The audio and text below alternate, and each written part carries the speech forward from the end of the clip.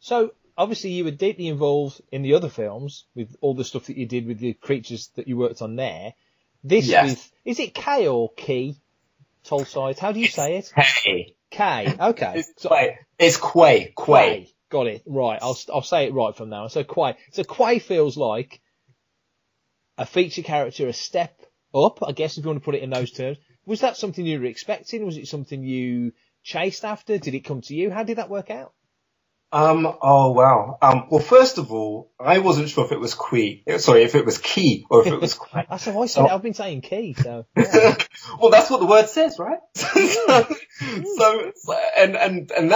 was the working title I was going under while he was in development. And then once I hit the set, he was being called Quay. I'm guessing it was phonetic. But then, the other day on Twitter, I put a question out there to Pablo and to the Lucas writing group, yeah. And they came back to me and said, yeah, it is key, but we are pronouncing it phonetically. It is Quay. So I was like, okay, I can deal with that. Cool. So Quay it is. But I had been for most of that year I've been pretty much dressing up as two other creatures for the movie, and one of which is paired back up with Tom Bell. Yeah. And right, I've got my dictionary out. I keep forgetting this guy's name. And we get to play two more laughing creatures in and around the sabacc table. And we're not sat directly at the table. We are kind of part of the crowd watching. And you'll see these two ugly rat face, mole face type guys just laughing with drinks in their hands with these space flight suits. And that would be me and Tom. Is that Fugus Vandita? Yeah. So we're not sure who that is. If that's me or if that's Tom. I wouldn't want him nipping at my fingers. That's a mighty pair of teeth, isn't it? He's a pretty boy. He's a pretty boy. He is. Shouldn't judge, should we? We shouldn't judge. Yeah, make a killing using some floss though, hey. but yeah, so me and Tom, we're not sure who that one is. So because I think through the translation and because of the production switch, they didn't realize that we're supposed to be paired up together. Yeah. Paying a bit of a nod to being paired up for The Force Awakens. I was going to say, you and Tom have got to be together, haven't you? Yeah. So when it's laughing creatures, put my name on it, me and Tom, you know. But yes, that guy Fugus Vandita, what does it say he is? He is a Gotterite. So like a mole type dude, makes it perfect for mining, I'm guessing. But me and Tom had been dressing up and just, you know, crushing our little duet scenes or whatever in the sabacc room. So we started off at the bar, then we were sat down at a table, then we were where we are in the movie, kind of behind L3, just watching what's going on with this droid fight. And then when Kira is bringing Han Solo through, and talking about the game, and they're kind of looking at Lando and how he's playing the game, they walk past us, so you see the back of us. Yeah. And they don't see us again until I think it's either Han wins a game or Lando wins a game, and then you get a quick shot of us laughing with the drinks in our hands. So we've been spending a lot of time doing that.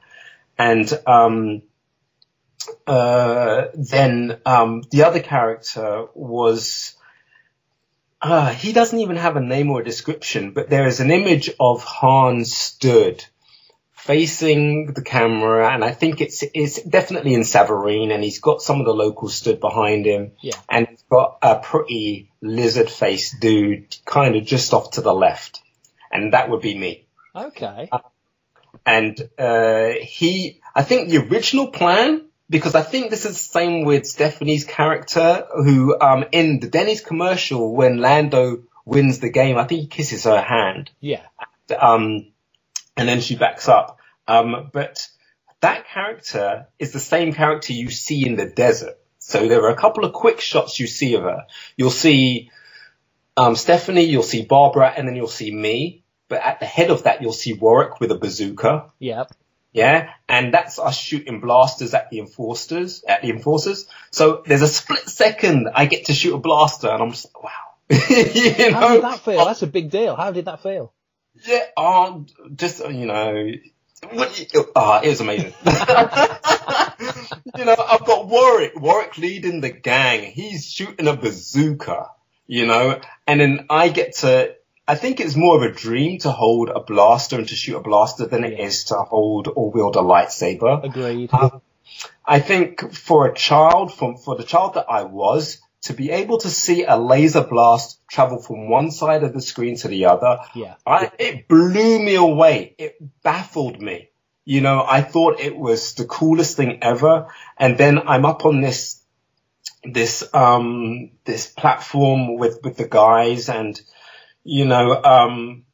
I'm not even sure if Barbara could see out of that head. She was wearing 4 eyes, and with all those eyes, I don't think she could see. Yeah. And, but there was, I've just remembered, there was this thing. I taught, Stephanie, how the words to supercalifragilisticexpialidocious.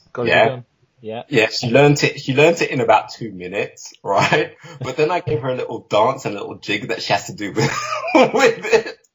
And so when she saw Barbara, she's like, yeah, I know supercalifragilistic. And so she performed it. And then when we got up onto that ridge, onto that balcony, onto that platform thing, we started singing it. And so, me and Stephanie went down and Barbara went up as we were singing it, doing that little, yeah. bending off the feet. Yeah. It was hilarious, but it was so surreal at the same time because, I'm thinking, oh my goodness, Disney are filming this back home. And then it was holding the blaster and shooting the blaster and thinking that there may be a chance of that making the cut or whatever, but I'm shooting a blaster. That whole sequence at that moment was beyond incredible, because that's the thing I was going to say. With Stephanie's character appearing in the Sabbat game and then in the desert, my character was supposed to have an appearance in Corellia, in the Corellia spaceport. Yeah. And I think what the option was going to be was that you were going to see all these familiar faces, and then you're going to realize that actually Enfys's gang have been watching all along. Okay. Yeah. And then I think they just rounded it down to being just Warwick. And if you're going to round it down to anybody, at least it's Warwick, man. So I'm cool with that. But, and yet we still got to be a part of Enfys's gang. And,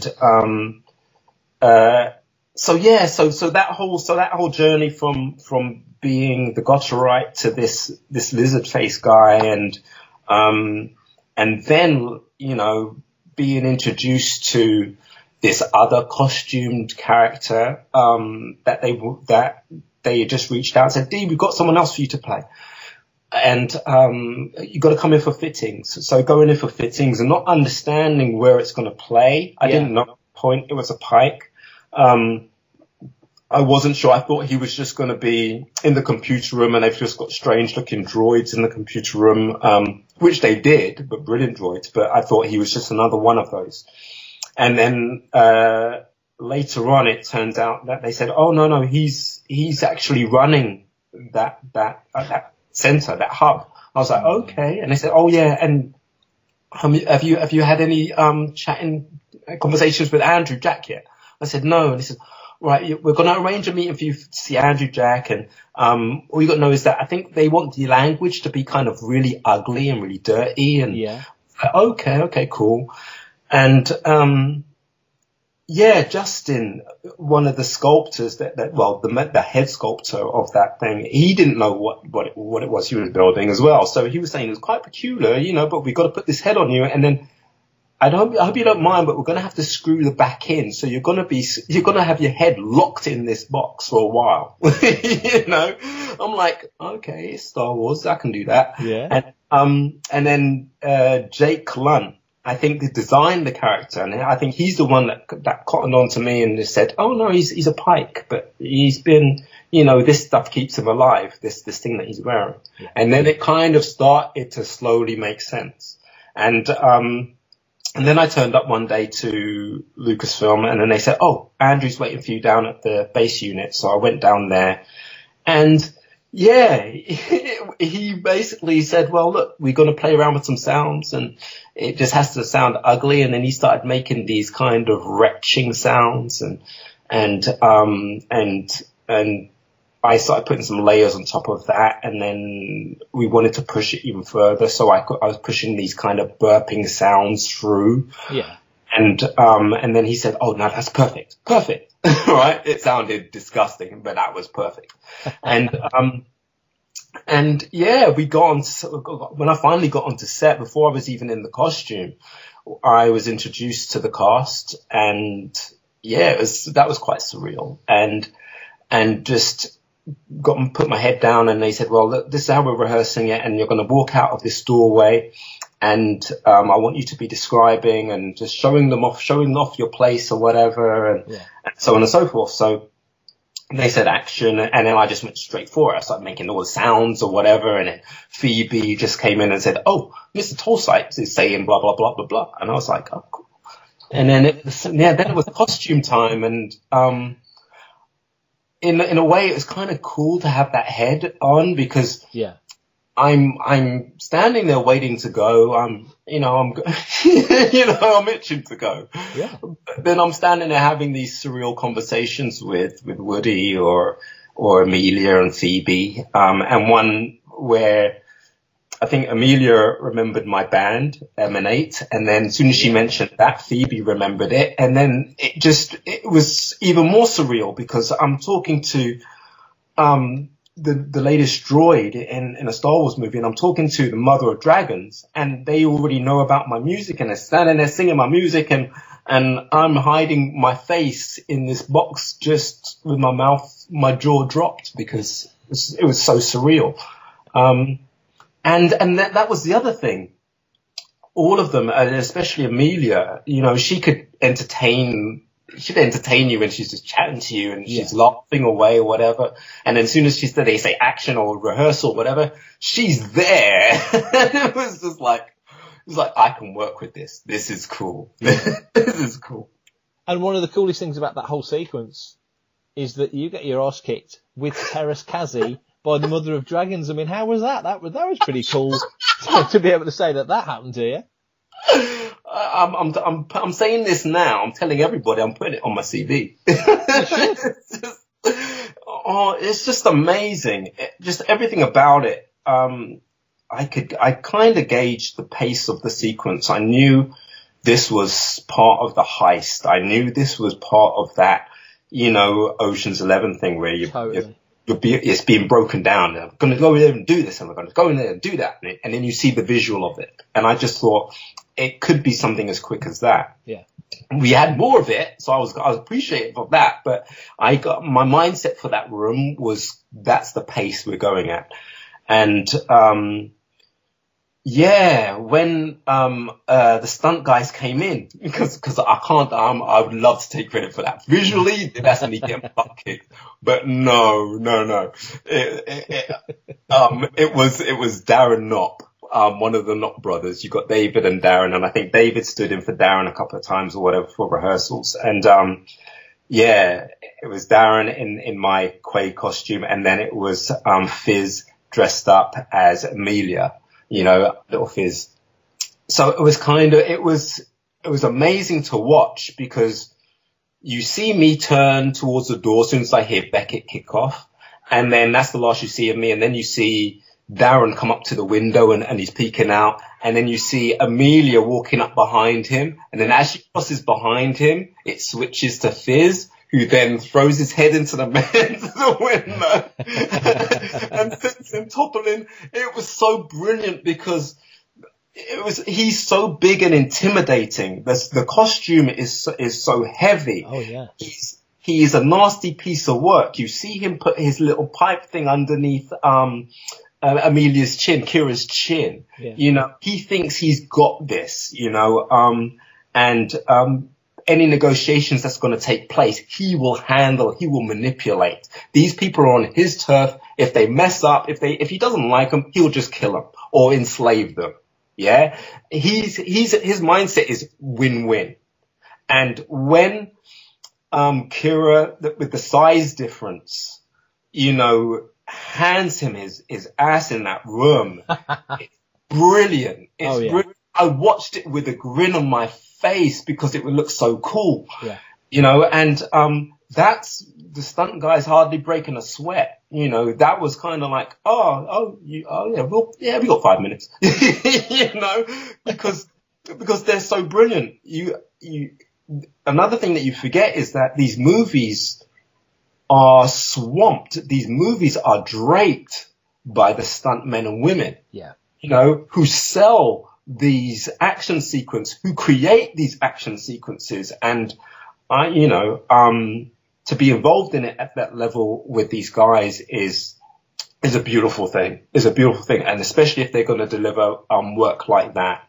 You know, it was short, it was sweet, and it delivered, the necessary punch that, Quay needed. Totally. And then she kneels over him and then pulls out the keys because she shoved them in his chest, and it's just, you know, it was brilliant. And then I get to see Woody. You know, I get to see Woody in Lando's outfit, man. Well, that was a nice little Easter egg, wasn't it? Dude, oh man. See what I mean? Yeah. And that's just another thing that was going on in that room. You know, so obviously I recognize the costume. I think quite a few people recognize the costume. And I kind of worked out its story, you know, or the costume's journey to a point. I managed to try on the helmet. I had to. Really? And, yep. And I got first row seats at watching Woody twirling those guns and blasting the hell out of that room. Woody does that. You know, he could twirl, he was taught how to twirl those guns. When you see that silhouette of him and he's blasting, is it Mimban? Is that the cut? Yeah, Mimban, yeah. Yeah. So when he's blasting away, that's him. And you're just thinking, oh my goodness. This is why I loved, what was it? What's that movie? Did he do, Zoo? Was it Zoo? No, it was, what was that movie he did? Zombieland. That's it. Yeah. I was going to say Zoolander or something. I know what you were going to say. You know, and I know he wasn't in Zoolander. No. So yeah, Zombieland, and you're thinking, this is Woody in flight. Yeah. You know, and yeah, he is everything you expect. He's just so cool. So when we spoke, when you did, The Force Awakens, you were excited. Yeah. Now, I'm listening to you and you're a bottle of pop. So clearly this has been just the best experience and you've had the most fun. And I would imagine Quay must top your list now of your favourite characters, of which there are quite a few now, isn't there? Yeah, there's Kratinus, there's L1, there's Slow and Low. Then there's, one of these Gotterite guys, and then there's this guy, and now Quay.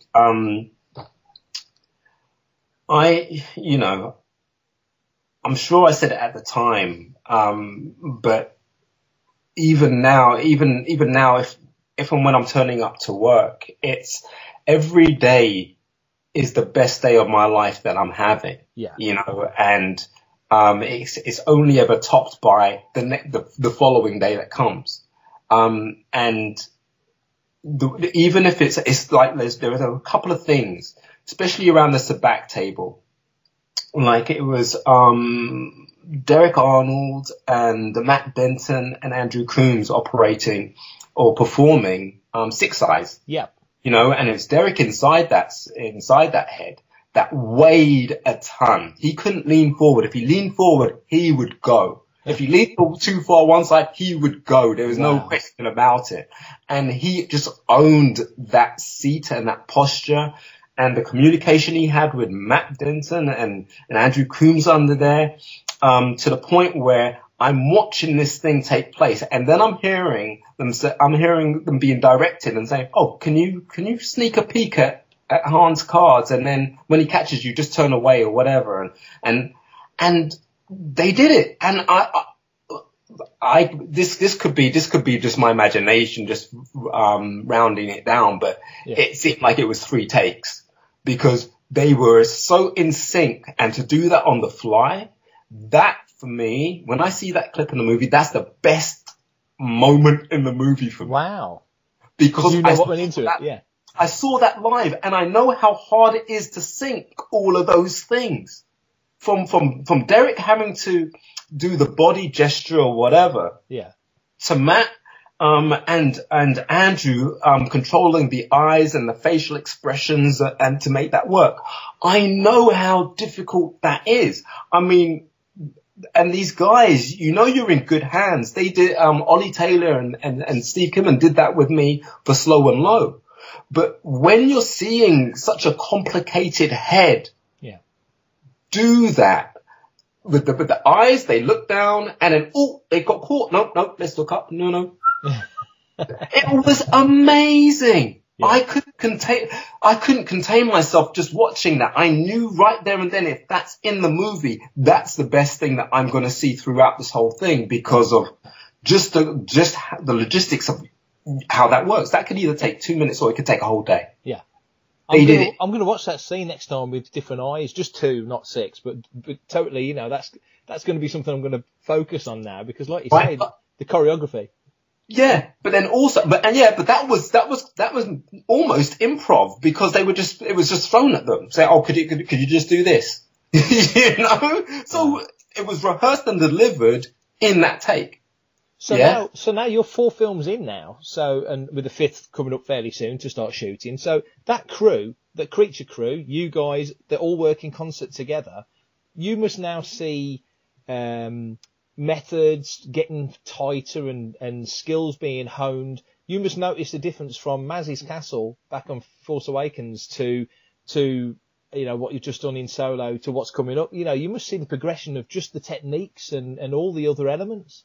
Yeah, and it's also what you also take on board because we're also getting new people in for suits and so on and so forth as we go along because of their specific size or their specific height or their specific talents and things like that. So sometimes when they're curious about certain things, you can step in and help. And that's all we do is kind of, it's a big family affair with CFX. We laugh around, we have the best time, but it's because we all look after each other while we're shooting these things. Like, for example, another guy around the table, you've got that guy with a disc dome on his head and his mask on and he shuffles the deck. Let me tell you, that is Stephen Bridges. Yeah. He is a street magician. He was brought in as a consultant in case they wanted to do any sleight of hand things or whatever at the table. Like if they want to roll the thing over their fingers, he would teach Donald or Alden how to do that. Yeah. And then, it would turn out and say, well, what other tricks can you do? Now, this guy, when he first put on that costume and put on that head that he cannot see out of, he had a panic attack. Yeah. Wow. Couldn't do it. And then, after about 5 minutes, when he kind of realized that everybody is kind of semi in the same boat and don't worry, you're being looked after, you're being watched and monitored and all that type of stuff. He was like, okay, let me try again. So he puts the suit on. He's cool. Then he puts the gloves on. Then it's like, how do you do all those tricks with thick leather gloves? So he just practices for about 5 minutes and then he's got the thing going with the cards shuffling into his hands. He's doing all these, coin tricks with the gloves on. He's doing everything blind. Wow. With gloves on. Yes. So when you see that clip in the trailer and it is repeated throughout every single trailer, they had it. That wasn't some magician going, oh, I can see what I'm doing. This is easy. Boom. No. This guy went from being kind of claustrophobic in the costume to then being, able to become one with his costume, to be able to gauge what he was doing, you know, and that is while you've got principals on set, while you've got extras on set, while you've got creatures and their operators and performers on set at such a high level, intensity level, and he was able to hold it together and do it. You know, I have so much love and respect for seeing that transformation take place and for it to be delivered and end up on the screen.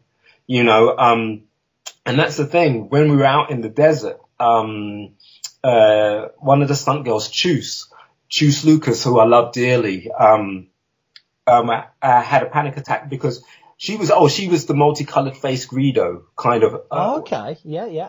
No, what they're called? They're not called Greedos. They're called Rhodians. Yeah. Rhodians. There you go. Thank you. They're called Rhodians, yeah. And so there's a really cool clip that I saw her do, and I was scared of her because she's only a little thing. Yeah. But when she ran up to that enforcer and put her foot in his chest to put it down, I was like, I'm scared of you. But she had a panic attack because when you're stood there wearing these heads and they've got those specific lenses on, you can see out of them fine. As soon as they yell action and you start breathing and you start steaming those things up, you go blind in a second. And it was the fabrication department. I'm sure it was Vanessa's team and those guys. They managed to put some tiny holes in the eyes so she could see, but it would help with the air so they wouldn't steam up as much. Yeah. And then me and Chus were paired up quite a bit, and so I was able to give her a lot of support and say, look, your head is no different than mine. You know? Yeah. And once you're on that, once you know you're on the same level as all the other guys and not think that you've been given a duff head, you know, everything comes together. But just, it's that kind of camaraderie where you can, help those within your team and even the stunt guys who double for you or have to wear some of your outfits, you can actually give them a bit more advice about it. And I think there was it in this one? I think a stunt double got into one of the L1 suits at some point or another and had to be briefed about the movement.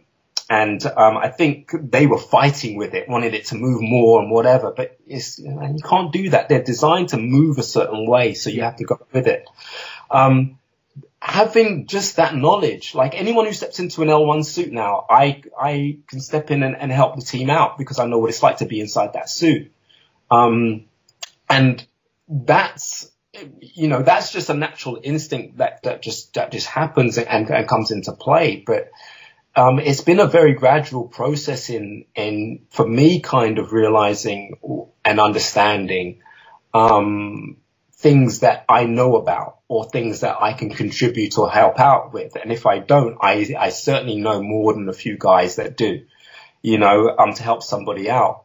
And that growth has been a beautiful one. And like I said, I feel like I'm at college, and I will always treat these things like I'm being at college because I'm getting such an education. Neil Scanlon has such a capacity to understand how these things move and who should do what and how this needs to move or how he needs to modify something. Let alone, what you need to do with dinosaurs and things like that. I'm in awe. I'm in awe of the company that I keep 24/7 when I'm there. So you've done a lot of creatures. Is there any type of creature or any type of character that you'd like a crack at that you haven't had a go at yet? Be it thinking creature types like a mammal or a four-legged creature. Do you know what I'm saying? Just something different because you've done sort of an insectoid character. Obviously, Quay. You've got to remember that Quay is a different. He's a pike, so he's a bit different. Or would you like to be seeing yourself on screen? Is that an ambition?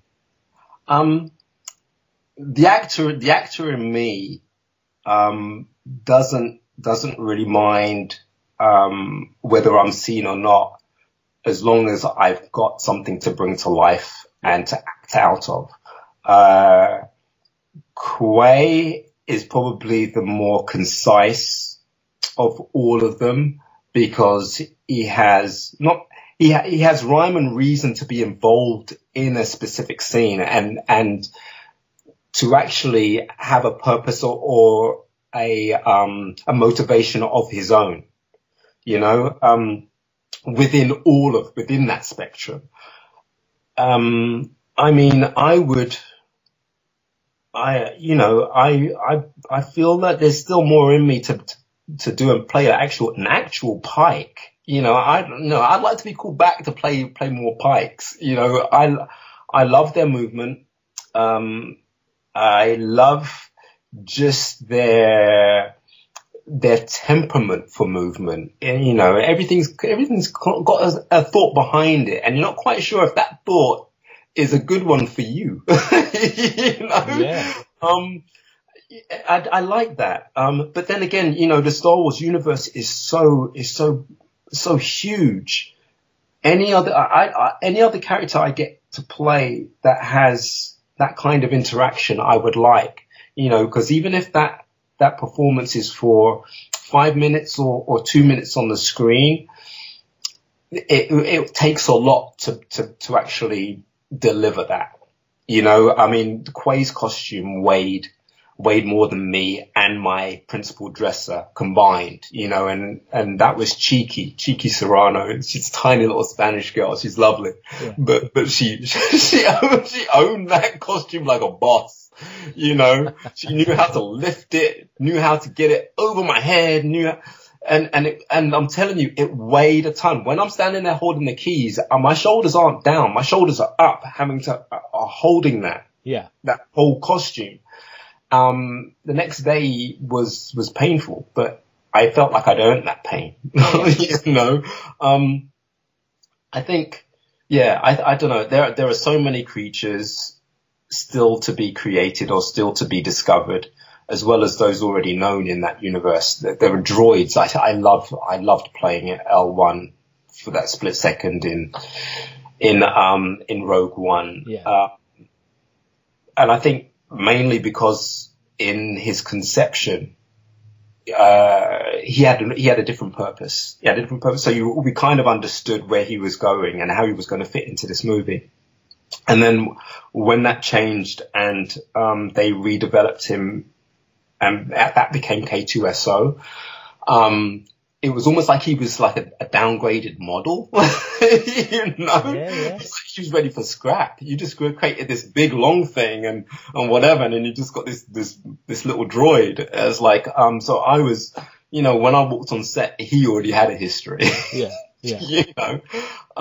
But yeah, I don't know, I love playing more characters that have that kind of interaction. I think, I understand that medium and that level of performance that they're looking for. And like I said, I caught this one quite early as being a mixture of a live action and a Rebels cartoon. Sure. And, there's nothing offensive in either one of those terms to me. Oh, so, it just sat just so right. And the way that I performed and delivered it or whatever, it fit in really, really well. And I loved the bit that they kept in, which was when he closes the door, you know, and he puts that key in the door, and I know how the doors move. So it's kind of like, I'm not just going to do that and wait for you to close the doors and then look at Kira. I closed the doors, then I looked at Beckett, and then it closed. Yeah. And I was like, you're damn right. I was like, you're damn right, you had to keep that. So, I love those little things. And I get it. I get it so much. It's kind of like, it feels quite natural. It's always the little moments, isn't it? The little moments that stick out, the little, nuanced moments that just make, it's the icing on the cake, isn't it? It's also like when I was putting on the head, because it's kind of like, everything on the head is kind of built. It's just the back that comes off, so it has to come over my face. Yeah. And every time it did that, because of the shape of the eyes, it felt like, you know, in Revenge of the Sith, when Vader's mask is going down onto Anakin, and you see it inside, I was seeing that every time they put the head on. You know? And I'm like, I know I ain't Vader, but I'm seeing that same visual, you know.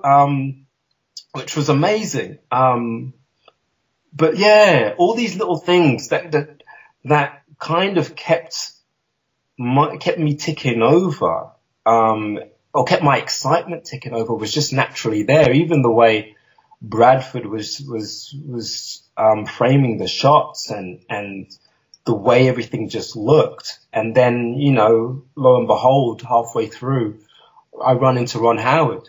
It's, look, I've got goosebumps. I used to rush home from school to watch Happy Days and yeah. So it was Batman, this 1960s version. Yeah. So you got half an hour of that, and then it was followed by Happy Days.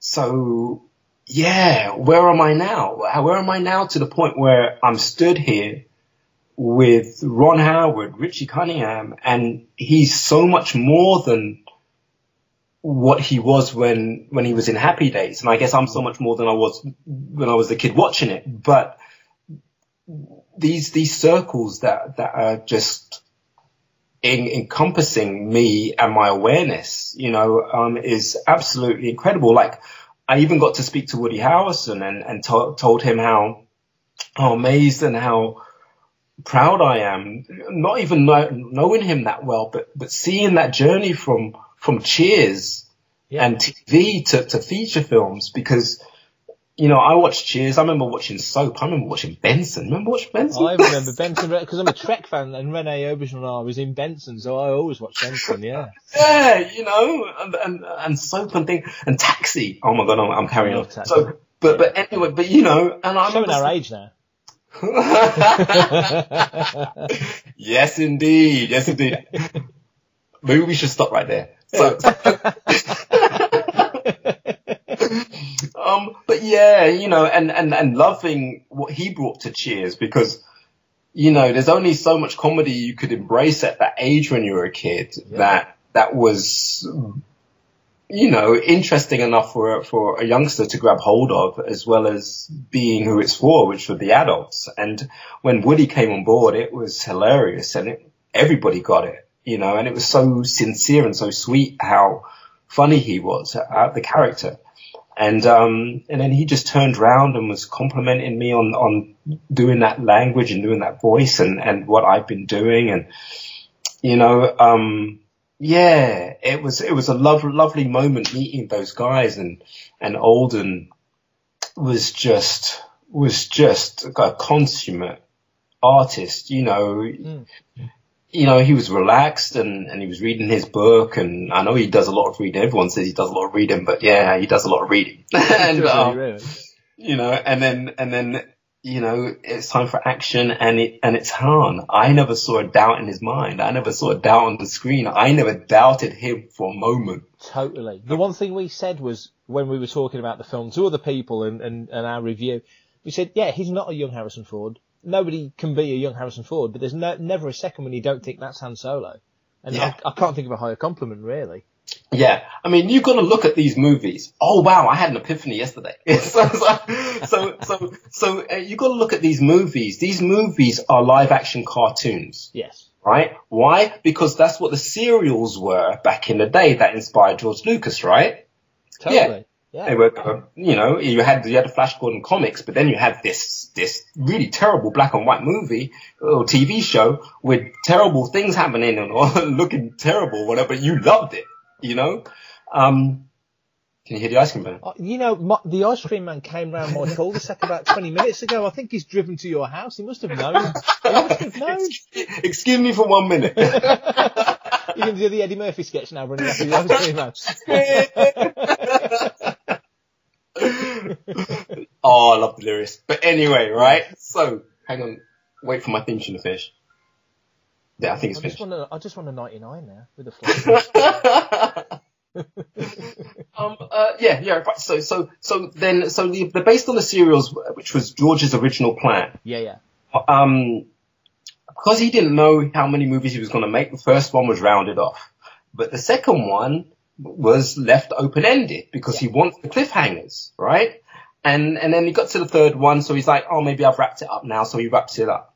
Then he thinks, oh, you know what? I'm going back. I'm going to do the prequels. And then guess what? every one of those prequels is a cliffhanger. Totally. Has cliffhangers in the dialogue all the way through it. Yeah. So you're not sure what it's referring to, when it's referring to something that's come in, or this has been something that was referred to earlier was mentioned, right? So now he's got all the cliffhangers, he's got the routine going. And then, with everything, with the Revenge of the Sith, that cliffhanger starts answering cliffhangers you didn't even know were in A New Hope. Yeah? And so now we understand we're actually watching a sci-fi, a space opera, not like a TV opera. That's what we're watching. It's a space opera, so it's continual. And so, there's also this other thing where I know that these movies aren't being made for me.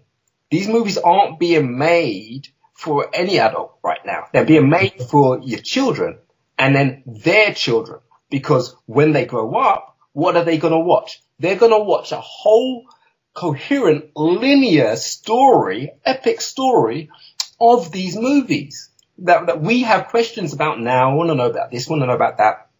But those questions are all going to be answered. But it's going to be answered throughout every format. Yeah? So even right now, that nobody really wants to sell or celebrate, that this epic franchise is on animation, comics, books, films, and then you've got animated shorts. Yeah. It's covering all of those media spectrums, and it's all canon.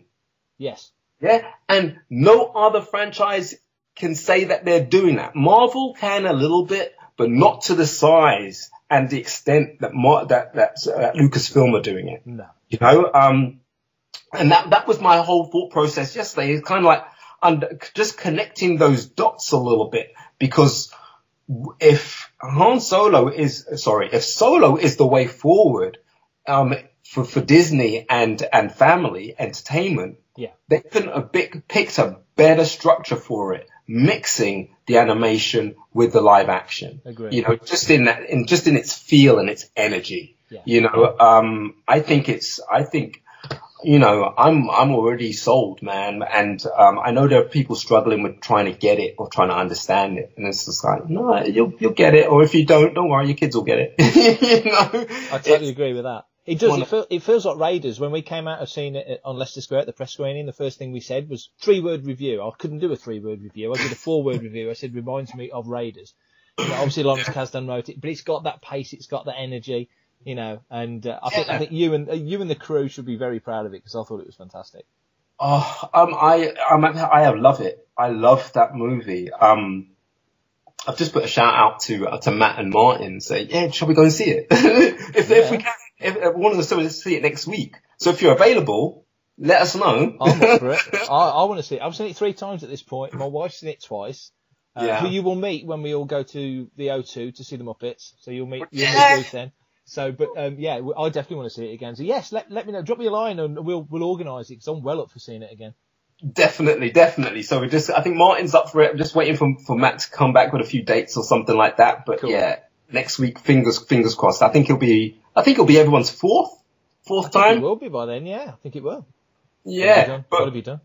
But no, everyone loves what Lucasfilm have created. Loves that all the hard work that was put in wasn't for nothing. It wasn't kind of like restructured and then rushed and put together. And I didn't think for one second that it would be. You know, I know Lucasfilm don't believe in failure, and don't believe in reboots. So it has to be right from the get-go.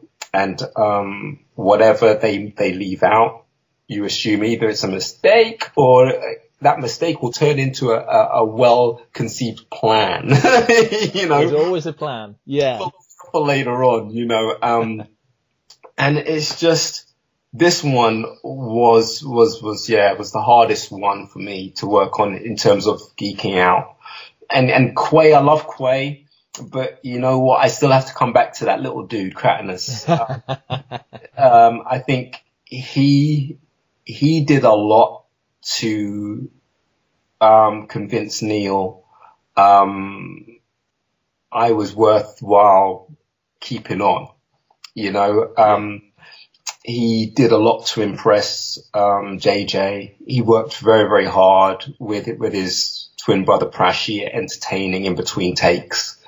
And everything about that was just so, how do I put it? It was so neatly packaged in a sense that everything I had loved about Star Wars, everything that I had loved about Jim Henson and the Muppets, and everything I'd loved or felt that I would love about the working process, should I ever be on something as big as that, all came into play. You know, there was never a complaint. There were loads of giggles and all those subtleties that you can't help were in that face. But, and there was never a moment where, I was tired. You know, just tell me when to go and I will go, you know, and that was being also aware of the fact that it's not just Star Wars. This is for JJ. Yeah. And I love JJ's work. I love him as an individual, you know, his vision, the way he sees things. And it's no different for me to Spielberg or George Lucas with the amount of vision that man has, you know. So it was with all of those things combined, helped Kratinus to, you know, audition, I guess, for Neil's CFX team, you know, and I know you guys ask me every now and again, oh, are you working on this one? Are you working on this one? I can never take it for granted that I'm ever going to be. Yeah. I love the guys to bits, and I know that if they have something for me, then I'll be there. You know, they just have to call me and I'll say yes. you know, that's how easy they have it in regards to, is Dee available? I think so, but let's just hear him say the words. Yeah. You know? So all of that has been a brilliant platform from which I've been able to kind of conceive and grow all the other characters out of. And, Quay is the pinnacle of that journey. Yeah. You know, I didn't get to do more than I thought I was going to for Rogue. But I had that special moment with the kids on set anyway, you know, that I'll always take with me. And also me giving that moment on a Star Wars set to those children and various members of crew and things like that. So it was, even if I've only been on set for 2 seconds or in a movie for 2 minutes, I feel like it's given me so much to give back to everybody else on set. You know, and give them those memories. And then Slow and Low, you know, Slow and Low. He's another one who just popped up, and then it was one bonus after the other, from Joseph Gordon-Levitt doing the voice to Beastie Boys' Name. And it was just like, wow, this is this is this is my ballpark. And then Quay. It's just, yeah. You're a happy bunny. I can tell you're a happy bunny. It's good. It's good to hear the energy. It really is, because you know, as you know, sometimes Star Wars fandom can be a little bit up and down, and the world can be a little bit not as bright and shiny as it should be. So it's nice to hear somebody who's just buzzing about it all. So. Listen. That's Star Wars. The dark side and the light side, those aren't myths. Yeah. Yeah. In stories, they're myths based on real polarities. Yeah. And the polarities in people's energy is real. So when you're saying, well, anger leads to hate and hate leads to suffering, it's just like, that's what they're going through. Yeah. But then also at the same time, I welcome the purge. Yeah. There have been a lot of people nurturing, negative comments about Star Wars, and all trying to be very intellectually snide with their humor or their comments about it just to fob it off, but haven't realized that they're applying adult logic to a children's movie. True. If they were applying that logic to an adult's movie, then they would have my ear. But they're applying this logic to a children's movie the same way you would expect them to apply it to an animation. because everyone's fine with the Rebels cartoon. I haven't heard that many complaints about the Rebels cartoon, but that's because, it's a cartoon, it's for kids. But as soon as it turns to live action, that's ours. We're adults. It's an adult. No, it ain't. If I'm saying that it's a mix between the Rebels cartoon and live action, that ain't above a 12. True. You know? Yeah. And then they start, and it gathers pace because people start thinking intellectually and say, but the writing was difficult. Yeah, the writing should have been more adult there. No, that was a bit silly.